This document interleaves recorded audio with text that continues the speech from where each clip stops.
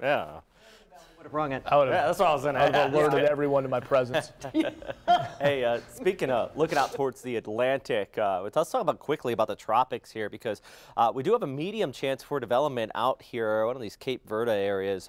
Long-range guidance kind of pulls this out there towards the Lesser Antilles, so definitely something we're going to keep an eye on. You have another area here. This is the one I'm more interested in, out towards the Gulf of Mexico. Now, at least at this time, nothing there, but long-range guidance does kind of hint at something. So National Hurricane Center for a 7-day outlook is giving it a low chance, something we're watching closely.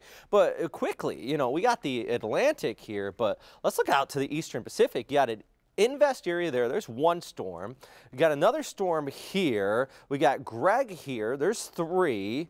Then we look west. We actually have the remnants of Dora moving out here towards the northwestern Pacific. And then there's another storm called Lot. So there's like 6 different areas in the Pacific Ocean. It just kind of confirms that, yeah, we are at the peak or nearing the peak. It's not for a little while longer of hurricane, typhoon season, whatever you want to call it, in the northern hemisphere here. And our sea surface temperatures are still well above average. So that area here that I was just talking about in the Gulf of Mexico, a lot of energy, and definitely want to keep a very, very close eye on it. Let's come back.